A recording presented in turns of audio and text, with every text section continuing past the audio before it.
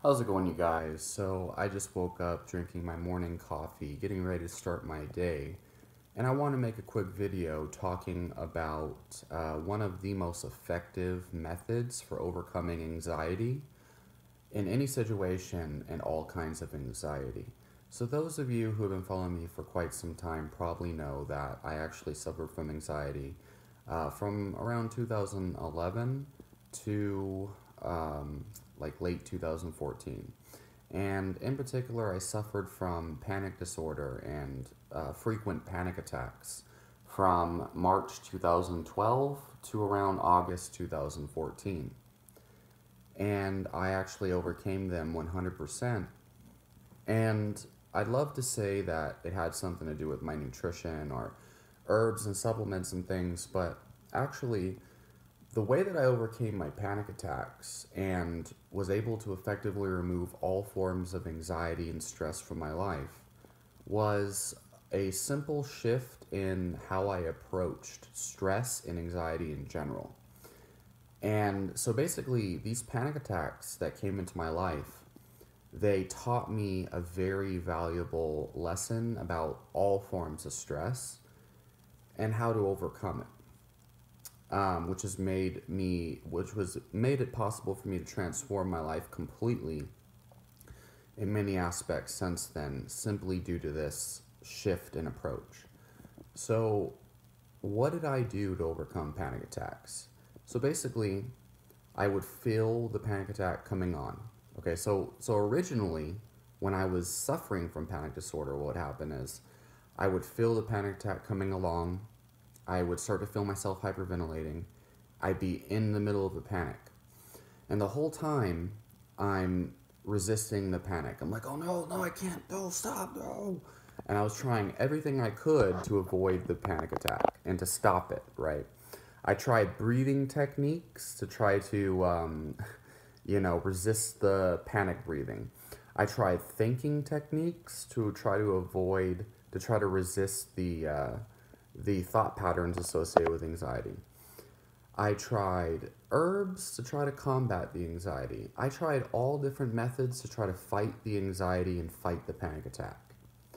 But do you know what eventually actually worked? Well, so, what was it? So, I forgot the whole story that I normally tell, but essentially, I stopped fighting the panic. Instead of trying a method to try to fight the panic, or to try to resist the panic, or to try to remedy the panic, I just let the panic happen. And I embraced the panic, and I welcomed the panic. So originally, what I did was I would talk to the panic. I'd be like, "Aha, that's funny. Panic attack. You think you're going to fuck with me? Well, we'll see about that. And that joking kind of helped, I noticed. Joking with the panic kind of helped, but it didn't prevent it fully. But I started to notice when I started to view the panic as a joke, uh, it started to ease off some of the the roughness of it. Um, but when I started to welcome the panic, when I started to be like, all right, I'm having a panic attack, here it goes, and I didn't resist it, it just went away. And it was disappointing because I had all these different things that I wanted to try on the panic attack in the future. I had a whole bunch of supplements and teas and methods I've heard from other like YouTube channels and things talking about how they overcame panic. And when I just started to welcome the panic, all of a sudden I could no longer experience panic attacks. So I could no longer experiment with different remedies. So I was very disappointed that the panic attack went away. But literally just wanting the panic attack to come completely removed it. Like I started to, because that was exactly the thing is when I started experimenting with remedies, after a while, I was excited for the panic attack. Like, because I had all of these methods I wanted to use to remove panic from my life, I was excited. I was like, oh, here comes another panic attack. Awesome. It's an opportunity for me to drink chamomile tea and see if it has any effects on it. And the panic attack just didn't happen. I was like, wait a second, what the hell? I felt it coming along. How come it didn't happen? And it's because, well, for one, anxiety is simply a negative manifestation of excitation. And excitation is a positive manifestation of anxiety. They're both the same thing, just manifested differently. So what is anxiety? Anxiety is an attachment to the future. It's a negative attachment to the future, where you're scared of something happening. It could be a panic attack. It could be you're late for work. It could be a social situation where you think you're going to get judged or something, which is social anxiety. And you have these expectations, and you're anticipating those expectations. Like, oh, I'm going to get fired from my job if I'm late. Oh, these people are going to judge me, and they're going to think I'm weird, and blah, blah, blah. Which I don't have that, by the way. But, whatever it is, you're anticipating a negative result from happening, a negative outcome. You're attached to the outcome of something negative happening. Well, what is being excited? Being excited is, oh my God, I can't wait for that concert. It's going to be so great. I'm so looking forward to this new job or whatever I'm going to get because, it's so awesome, has all these benefits, yada, yada. I'm excited to see my girlfriend or whatever because we're going to do some awesome things together. Whatever it is, the point is, being excited is anticipating positive, fun things in the future. Okay, it's a positive manifestation of anxiety. It's anticipating good things happening, good outcomes. You're attached to good outcomes happening.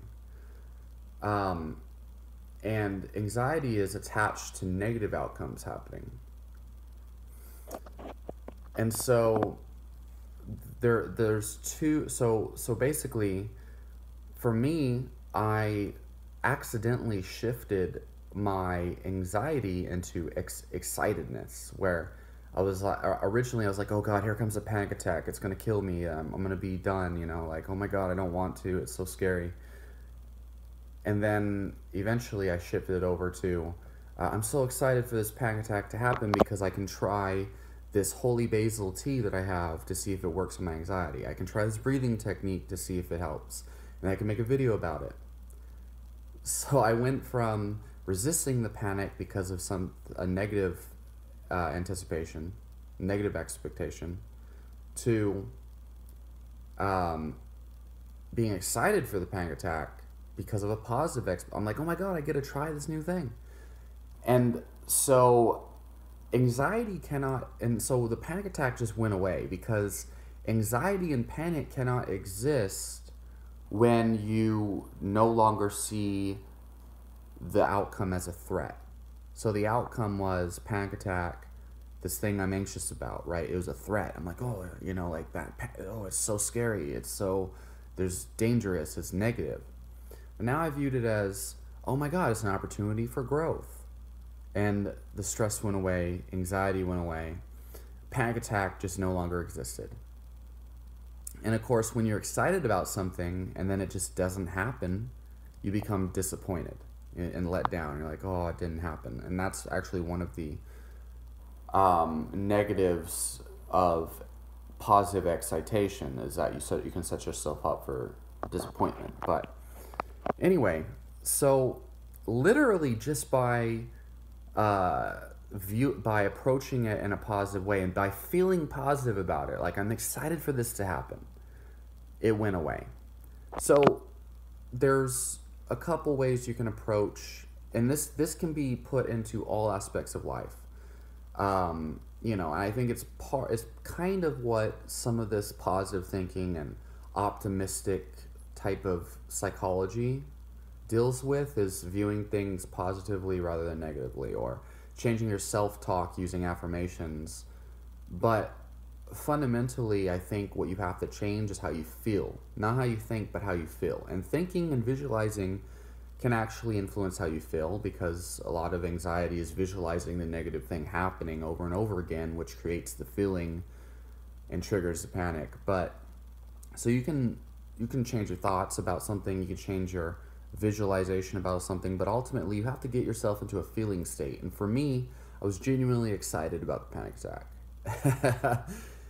And it just killed it. But all things that are stressful in life, the stress response happens entirely inside your body.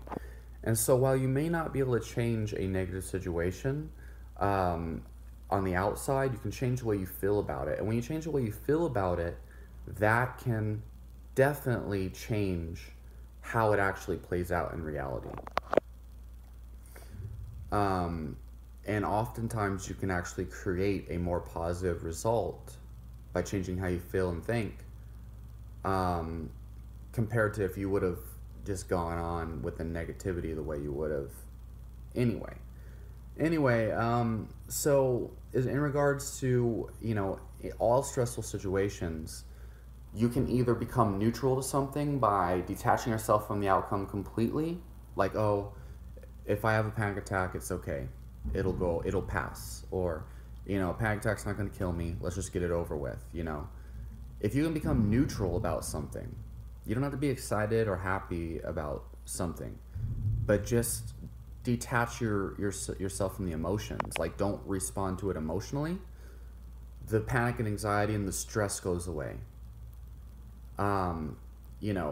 Detaching yourself from the outcome, becoming neutral to the outcome. Becoming neutral is one way, and it creates kind of like a more calmness. And at first, it will be difficult, but over time, the more you try to shift yourself to a more productive response, the more your body will. But if you never try to shift things, it'll never happen. Especially if you keep telling yourself, "Oh no, I have bills to pay. I have to be anxious about losing my job," or "Oh no, like if you keep telling yourself things like that, you cannot look at this in a logical, rational, kind of like serious type of way. You have to approach it softly and have faith in the fact that changing your stress response will create all the positive things that you are actually anxious about creating in the first place,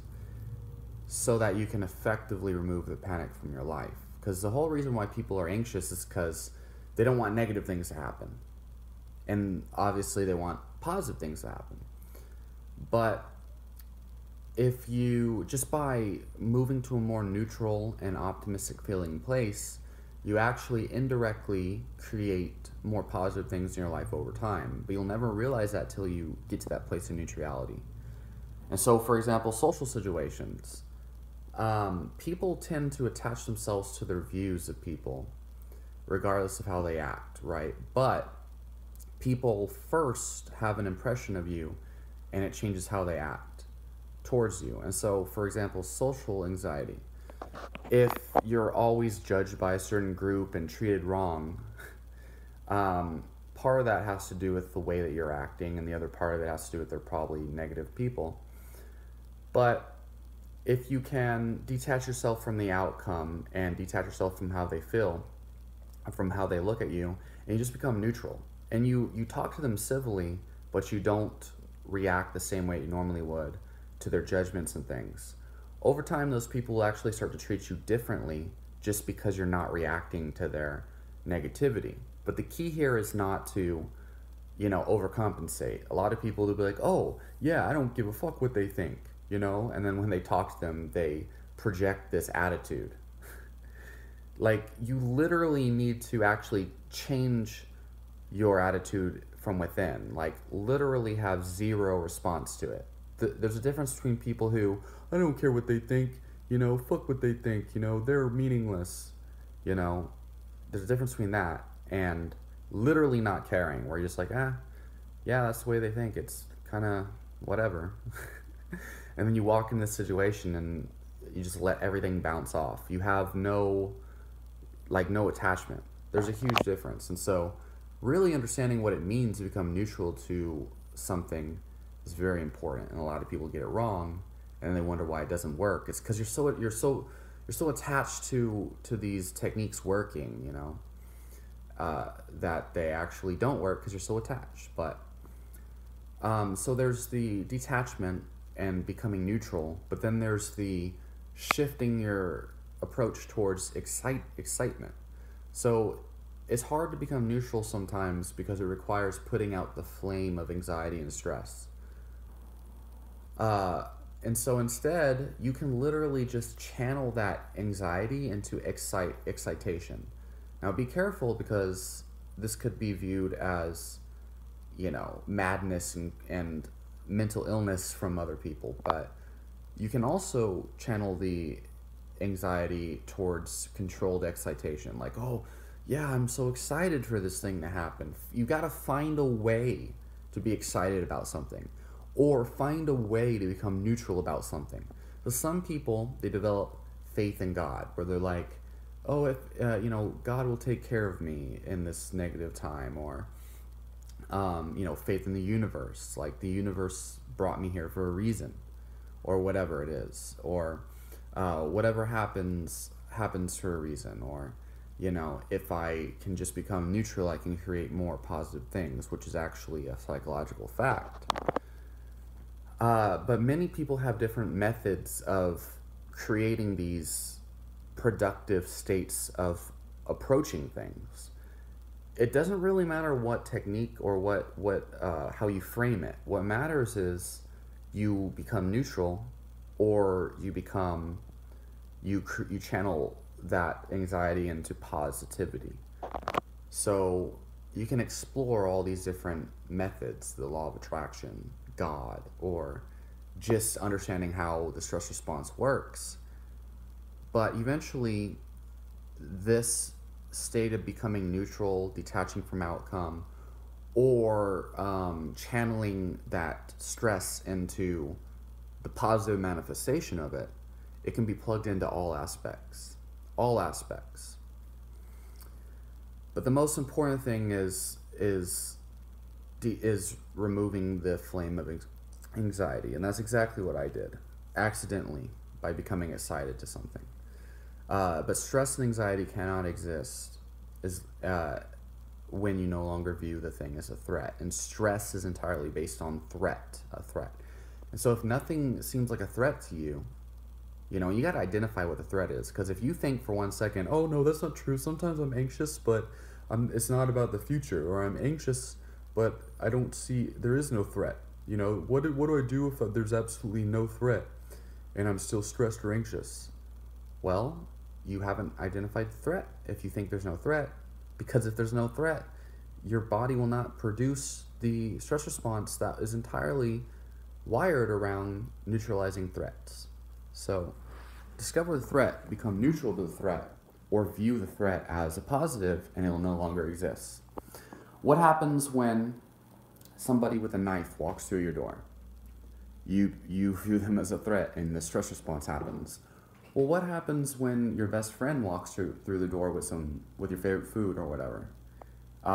You are overwhelmed with joy and appreciation. So find appreciation for the threat, and the threat will not exist because a threat cannot be appreciated. Anyway, leave your question, comments down below, and I'm going to go to the gym. Talk till next time.